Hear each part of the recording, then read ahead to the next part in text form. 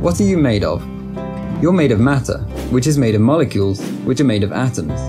But where did those atoms come from? The ones in you? How were they formed? Well, they were created inside of stars. Really, you're made of star stuff. Life needs a lot of different kinds of atoms to exist, like hydrogen, carbon, and oxygen. But when the universe began, there was only hydrogen and helium, the very, very simplest atoms of all, and nothing else. Where did the others come from then? Well, there's only one thing capable of creating bigger, more complex atoms: stars. Stars are born when clouds of dust and gas become very, very small due to the force of gravity.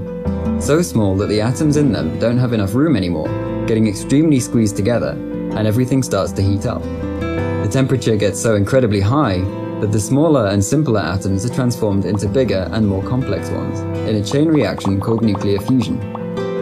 The iron in your blood, the calcium in your bones, and the carbon in your muscles were created in stars across the universe. Stars that died and left dust and gas full of the new elements to eventually form other stars, planets, and life.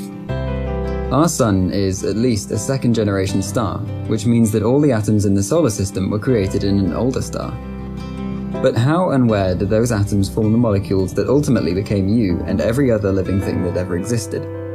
Well, no one knows yet, but ALMA might be a great help to find it out. Large molecules, the ones that could be the building blocks of life, can only exist in dark and cold places in the universe, places very difficult to study through visible light.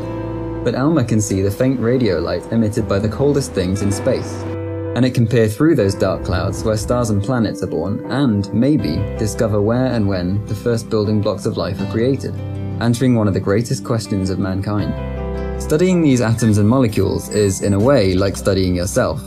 So next time you think astronomy is the study of things that are far away and unrelated to you, remember, we are all made of stardust.